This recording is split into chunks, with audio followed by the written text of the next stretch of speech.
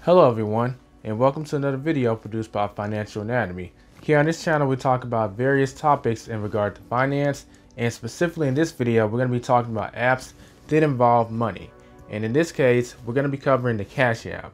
Some of y'all have questions in regards to how can you link a credit card to your Cash App. Now keep in mind this is different from linking a debit card or your bank account. This is specifically a credit card. So we're going to answer that question by giving you a visual tutorial inside the app. So we're going to move from here to the app so you can see visually how to do it. First, you'll need to open your Cash App. Then you want to click on the profile picture in the top right hand corner. From here, you want to click on Linked Banks. Then you'll have a few options. The first option, if you haven't done so, is going to be to link the debit card, then the bank account, then link credit card. For this video, we're showing how to link a credit card. So you would click on Link Credit Card, and it's just letting you know that send using any major credit card at just 3%. Now keep in mind that 3% is the fee that you're going to be charged, so you just want to keep that in mind. But once you're at the screen, you just enter your credit card number.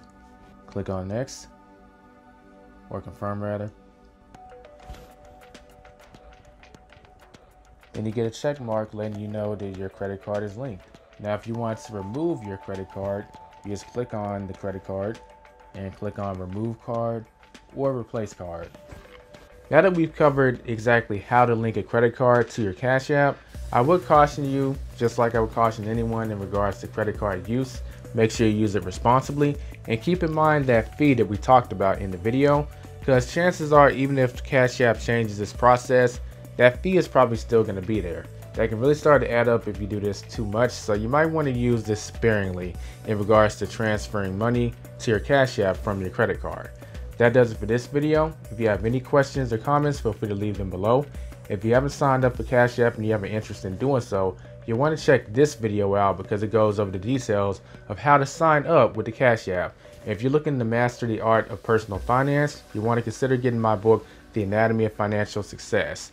And if you have a video suggestion that you would like to see me cover in regards to some app involving finances, click on the link in the description where you can submit video topics that you would like to see in physical form for me to cover. That does for this video. Don't forget to like the video if you found value in it and subscribe if you're new. Catch you next time. Don't forget to get out there and take control of your financial destiny.